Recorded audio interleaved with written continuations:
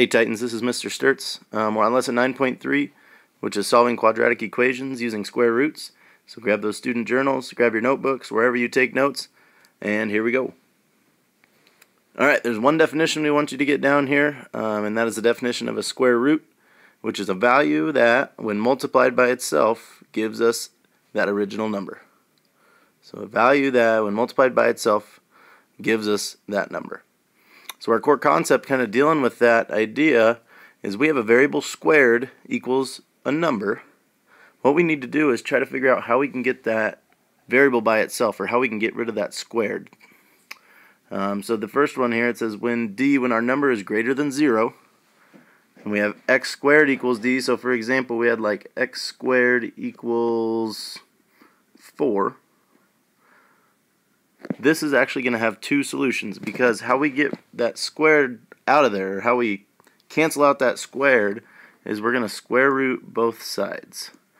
And when we do that, the square root and the squareds kind of just cancel each other out. We have our x left, and the square root of 4 we know as positive and negative 2.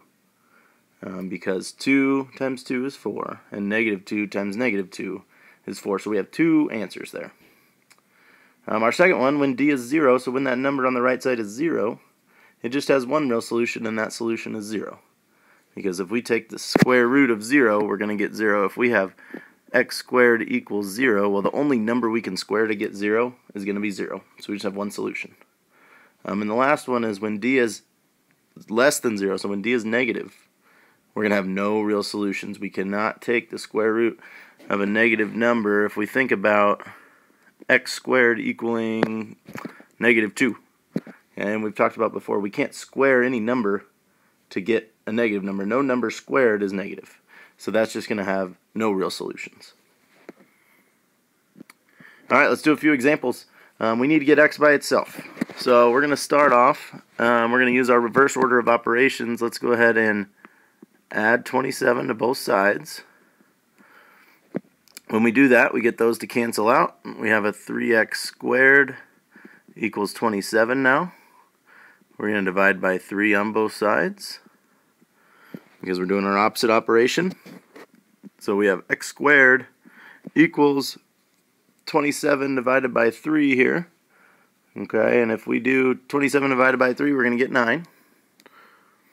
Now we have that variable squared equals 9. 9's greater than 0.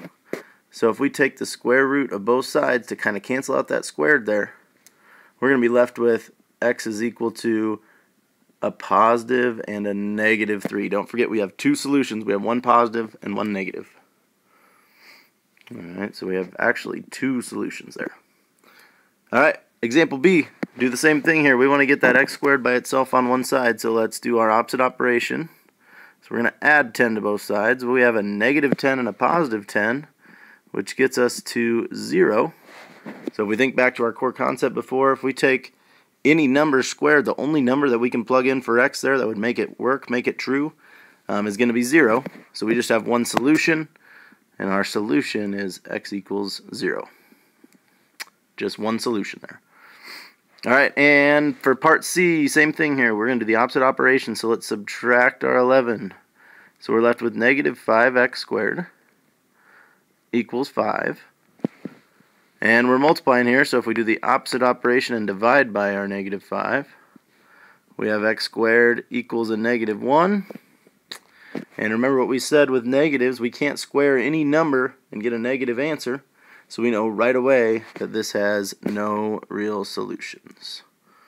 So we have no real solutions there. Whenever that number is negative, we're going to have no real solutions. So there's our kind of three types of examples. When d is positive, we're going to have two answers.